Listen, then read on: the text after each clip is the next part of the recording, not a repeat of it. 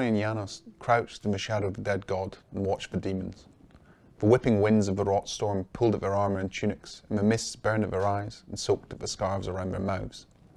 Above, the bones of the god-wolf Lofel loomed, black ribs thicker than tree trunks curving out of the ground, a skull the size of a barn half buried in the peat.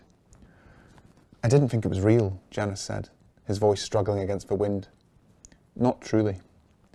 Flore pushed his shoulder and raised a hand to her mouth, hidden as it was by her scarf. He nodded and fell silent, and they continued to watch the demons. There were 3 of them, lanky men or women whose legs and arms had too many joints, taller than the tallest human by a head at least, robed in black and hooded against the burning winds.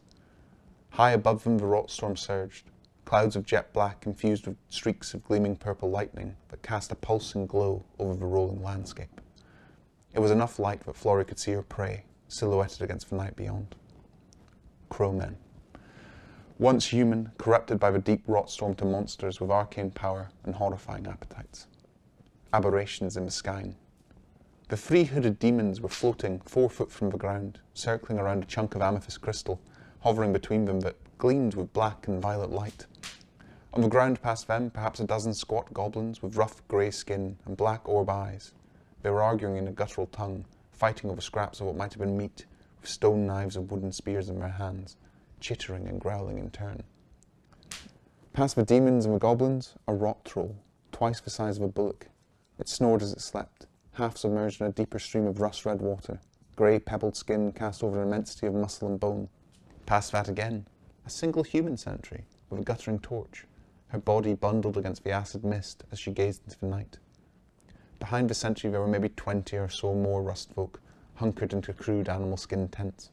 Flore took all of this in and breathed out through her nose, rolled her shoulders.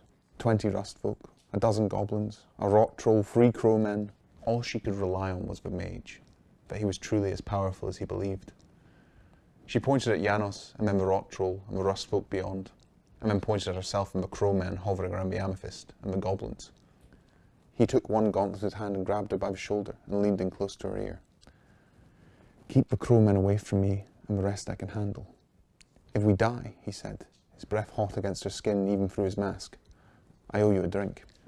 Flore turned her gaze to his and looked long into his eyes, dark in the strange light of the rotstorm, and overhead thunder rolled and then rain began in earnest. She turned back to Janos and licked her lips. The rain tasted like copper. "How about we kill everyone?" she said, feeling her mouth twitching in the shadow of a smile, feeling the thrill of it all in every nerve, her heart a war drum in her chest. "And then we do some jokes."